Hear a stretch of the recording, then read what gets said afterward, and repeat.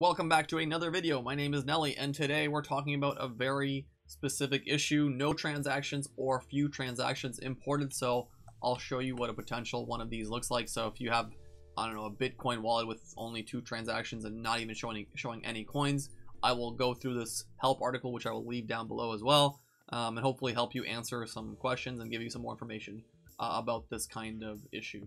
Okay, so if you are seeing 0 or few transactions on a blockchain wallet, such as the one I just showed you, the Bitcoin one, then this usually means that you entered a single public address instead of your XPub key. And I've said this in a few different videos.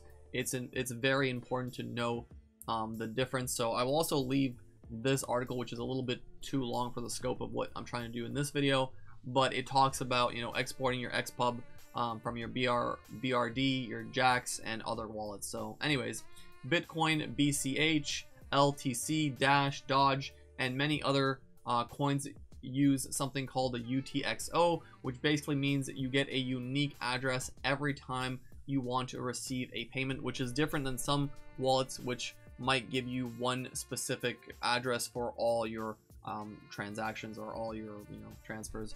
This also means that if you were to enter the single address into Koinly, then Koinly will only pull the transactions associated with that address, so you only have 1 or 2 transactions. So it's very important to know the difference. In order to import all your transactions, you will need to enter your extended public key, it's called an XPub, into Koinly instead of your single address. And like I said earlier, I will leave a video talking more about XPubs and all that kind of stuff.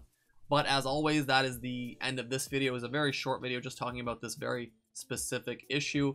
If you have any questions, I would highly recommend our forums, which I will leave down below. And if you need even further assistance, we have actually a support team. You can contact us or email us, and I will leave that down below as well. If you found the video helpful, consider dropping a like, subscribing for more crypto content, and I'll see you next time.